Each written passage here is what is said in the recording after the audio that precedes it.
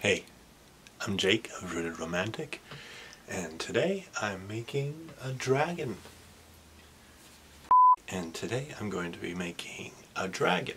It's a wall art dragon piece made out of copper wire, and I think I'm going to be doing a series of these mixed with different animals. This one is a Seahorse Dragon.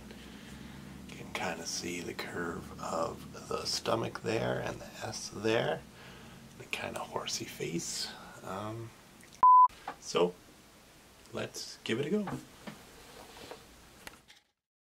To make this, I'm going to be using 14 gauge wire, 18 gauge wire, 20 gauge wire, 26 gauge wire, a couple of cutters, some round nose pliers, needle nose, super fine needle nose, and a flat nose plier. Got my leather pad and steel block, my hammer for hammering, and then I've got my textured hammer for some extra pizzazz. Alright, I've got this that I sketched out, and I'll be tracing that around with this 14 gauge wire. First, gotta unspool a bunch, and then I have to straighten it out. So grab the edge with the plier, just pull with your thumb, straighten out all the kinks. Alrighty, so we got the wire all straightened out, and now we're going to start with the head here. Come all the way around, do this wing, and the tail all the way to the edge of this thigh there. There's going to be three pieces. That first piece, this front thigh, and then the belly coming up to the jowl there. So we'll start with getting a nice spiral in. I like to start it and then cut it right at the edge of a smooth line. And gives us a nice start. I've made a lot of dragons. They're one of my favorites. My second sculpture ever was a dragon about 10 years ago. I've already made this one back in December and it sold, but I figured I'd make it again for this video and start a series maybe. Make a whole bunch of dragons inspired by different animals. For instance, this one is inspired by a seahorse. You can kind of see the S in its body there, and its little belly it's got, and in the face it looks kind of seahorse-ish as well. I think that's kind of fun. So if you have any ideas for what animals I should try next, go ahead and leave a comment and let me know what you think. I'm gonna add those horns in later. They're a bit too much detail for this 14 gauge wire. 14 gauge can be pretty difficult to work with. And straighten that out a little bit more again. As you can probably tell, I am a bit of a perfectionist. This is actually my third time starting over this project right now as I'm recording, but you won't see any of that because I just will edit it out. But we're getting to the point where I'll just be like, oh, it's good enough. It's looking pretty good.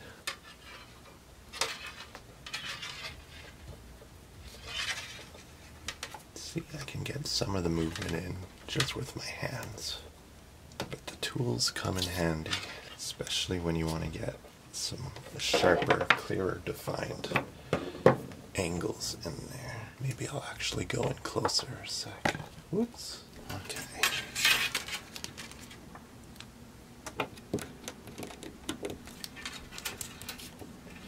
Flatten that out with the flat nose a little bit.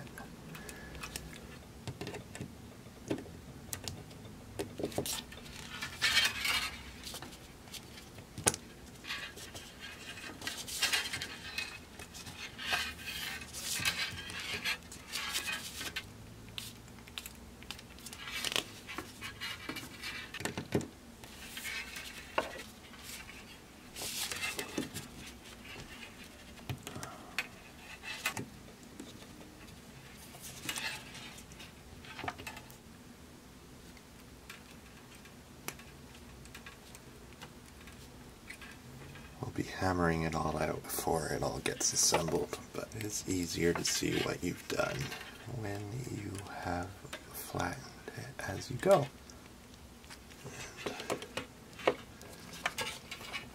Straighten that out. There's another gouge on my desk. Whoopsies.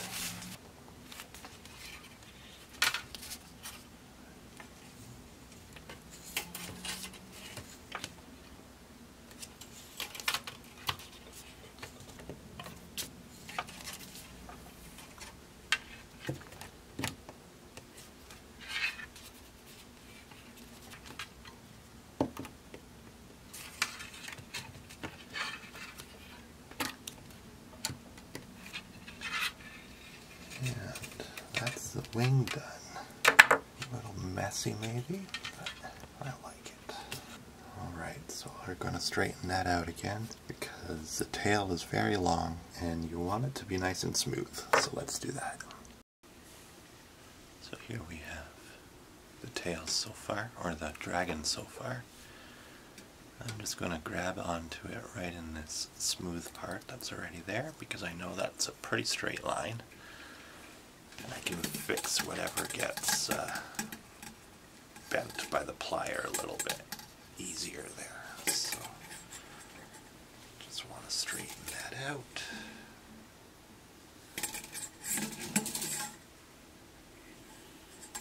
Wire's getting tangled up in my tripod there, so hopefully that's not too many shakes for you.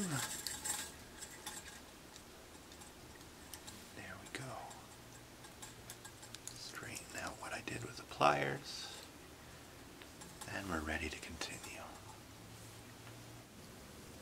Alright, line it up again.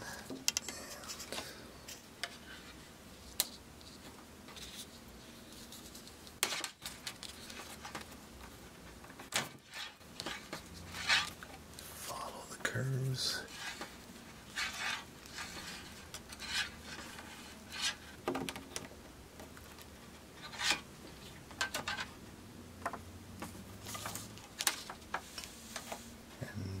And not following the lines exactly, especially when using this thicker wire. It's a lot easier to draw a shape than it is to follow it with the wire, and with this thick wire it can get really difficult to follow the lines that you've made. So kind of like an improv, but a guided improv, I guess. So I don't know what that would be.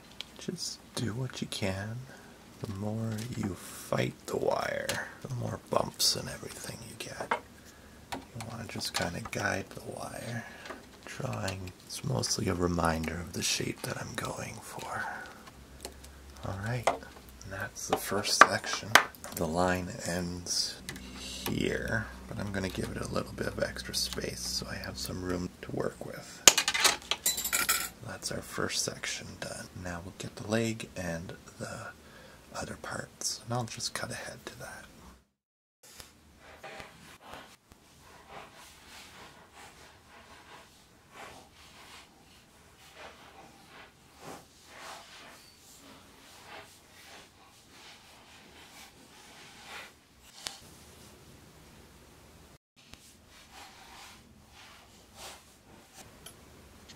Alright, so we've got the dragon. We've got the outer side from the back, and whoops, the thigh, front thigh, then this little piece that will connect the front there as well. That's probably all that we're going to do in the 14 gauge. So, one thing that I don't show you is that I do wear ear protection with all the hammering I do. It's important to protect your ears. So we'll start hammering. Here's a steel block and the hammer, and this is the front way, so the front faces the block. So you try to hold it in the rough shape that you want it to be, because it moves all over the place. Because once you hammer it, it's difficult for it to bend again. So let's start.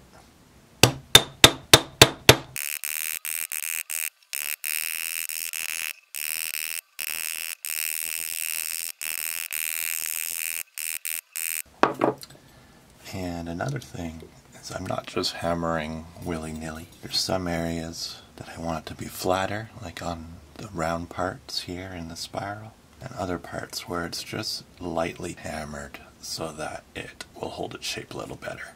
And these tips of the wings I've flattened almost all the way out. I'm going to get this one on. And then I try to keep it so that there's no rough dings. I don't know if you can see that, but there is a divot there. I'm just going to smooth that out a little bit. Many light taps.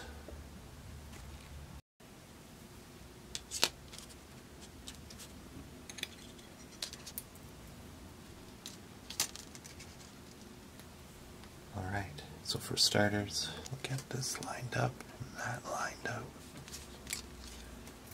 Mark it down and bend it. That'll be our first wrap.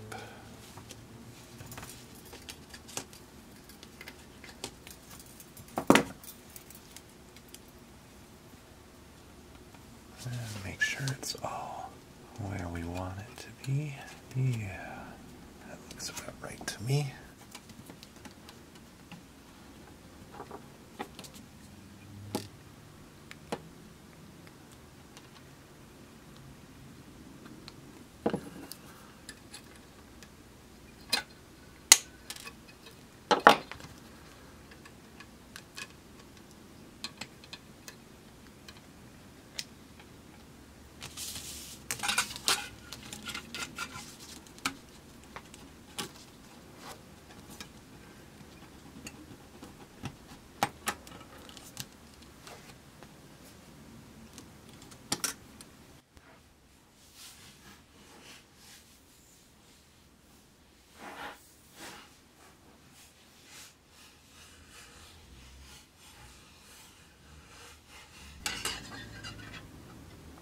Alright, there we have the beginnings of our dragon.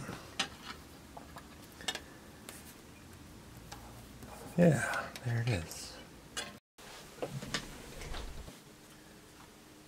Alright, so for some of these next parts, we're going to be using 18 gauge wire. For the other background pieces, we've got the back wing here, the front leg there, the horns. Yeah, that's probably it. I'm going to be using a thinner gauge wire, and we'll just probably speed through this.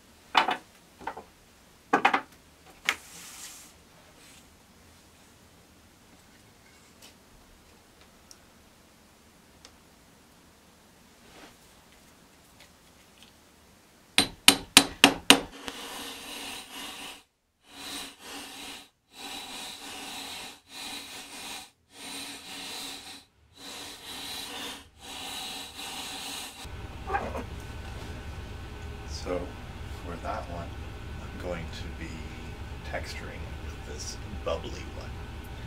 So that's what we'll do now. I'll bring you in for a closer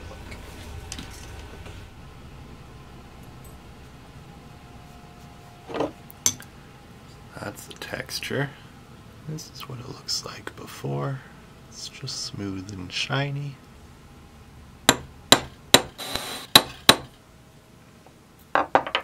And after, I don't know if you can see that, but now there's ridges and bumps all through there, which is going to give it some more interesting texture. Alright, now with an even lighter gauge wire, It's going to be thinner than the last one that we just did. I'll do some fine other details like the inside of the wings on the back wing, this last spiral, and then a little zigzaggy thing that will add some texture to as well. Alright, here we go.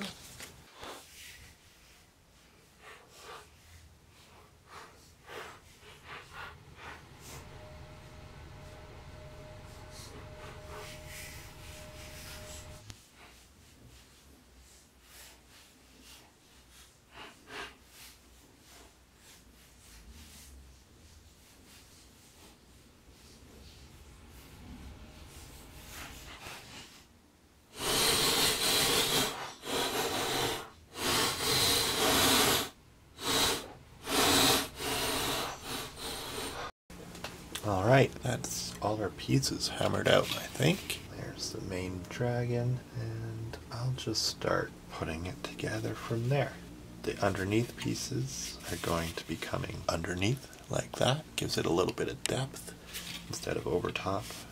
So, roughly put that in the right spot there, and then pull that up and around, and up and around.